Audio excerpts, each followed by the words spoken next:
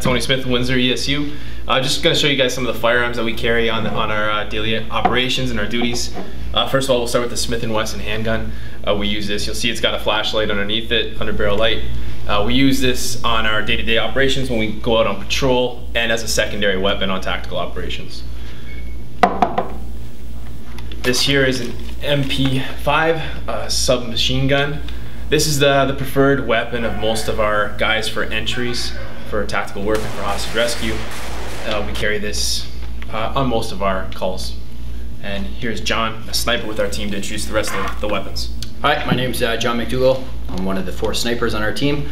A couple of the long-range weapons we have a assault rifle here. It's made by Colt Canada. It shoots a .223 round, and it's more of our containment weapon. Moving on down here is this is our sniper rifle. It's made by Accuracy International. It shoots a .308 round, and it's just a high-powered tactical rifle with a 15 power scope on it. So it gives us the ability to see up close from long ranges away. I'm here today to show you guys some of the equipment that we use on a typical operation, which are probably about 5 to 7 operations per week. We'll start with this. This is our tactical heavy vest. If I was going to go on a tactical call, I would take this vest, I'd flip the one that I'm wearing off, throw this on. It's got everything pretty much I need, some extra equipment. It's got extra protection. It's about 45 pounds to 50 pounds when it's all kitted up.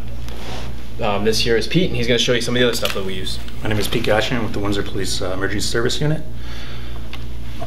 This is one of our less lethal options that we have. It's a Arwin. It deploys a 37mm baton round. We also have the ability to deploy gas, CS gas or OC gas, if we needed to saturate a place or on a person. It's one of our many less lethal options. Here, this is our battering ram. And this is one of the many tools that we have in order to get into a place.